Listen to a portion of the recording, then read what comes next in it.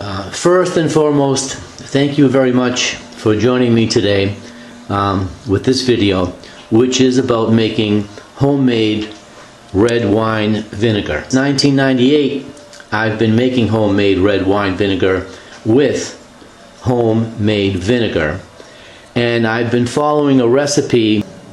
Homemade red wine vinegar has been in my family for years. I remember my grandparents and my parents using homemade red wine vinegar for many things, not only in a salad, but if they had a cold, they would gargle with it. My dad and my mom, they'd take a shower and then they'd rinse their hair with vinegar. I don't know why, but that's what they did.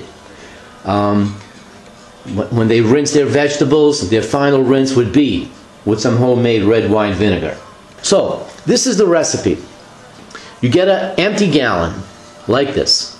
Somebody gives you a bottle of homemade wine vinegar. The mother is in there. You may not be able to see it, but it's in there. If you let it sit for several weeks, you'll see the mother eventually forming at the bottom, and then it comes up to the top.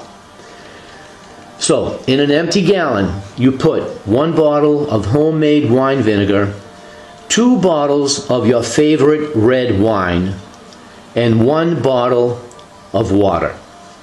Put them into the gallon, cover the gallon with a cloth, a towel, cheesecloth, whatever you want, secure it with an elastic, put it in a dark closet, about 65 or 70 degrees.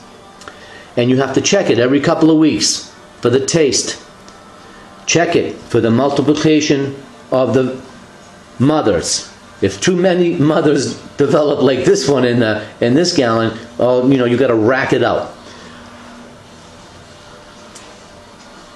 The vinegar will be as good as the wine you add to it. You never put this in a wine cellar. Never ever put vinegar in a wine cellar. So if you take a bottle of vinegar out, let's say you take a bottle like that of vinegar out, you can replace it with 2/3 of the bottle of wine and 1/3 of water, and it will keep reproducing.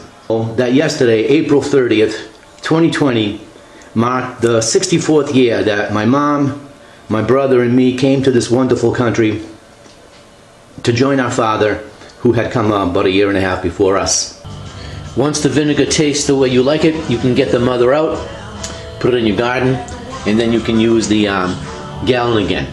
But if you let that mother stay in there for too long, it's going to keep multiplying and it's going to be real, well, you can't get it up.